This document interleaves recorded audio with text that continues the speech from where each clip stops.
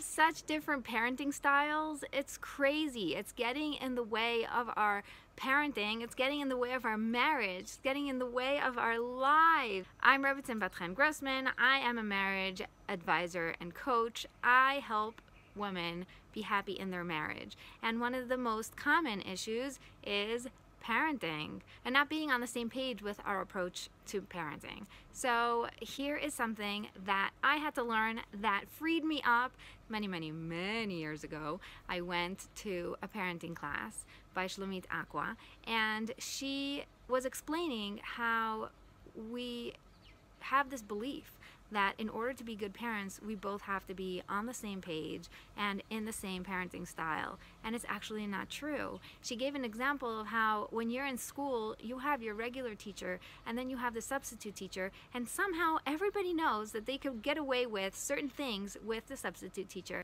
And when the principal comes in and teaches, everybody knows what they can't get away with. Basically, her point was that children are geniuses. They're capable of understanding the difference between Ima and Abba.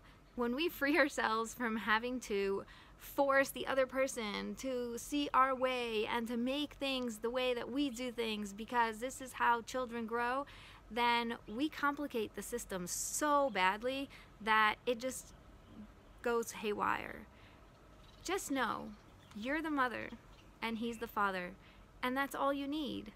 Every child needs to be able to see the difference between Ima and Abba. Every child is capable of seeing the difference between Ima and Abba.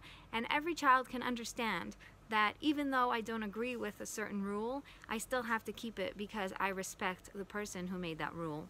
And for you to teach that to your children is way more valuable than if you were to try and force your way into faking it. All you need to do is just be you and respect him for being him. Don't worry about it. Your kids will know. They'll know that when Ima's home, we don't do certain things. When Abba's home, we don't do certain things. It also frees you to say, we don't do this because Abba said so.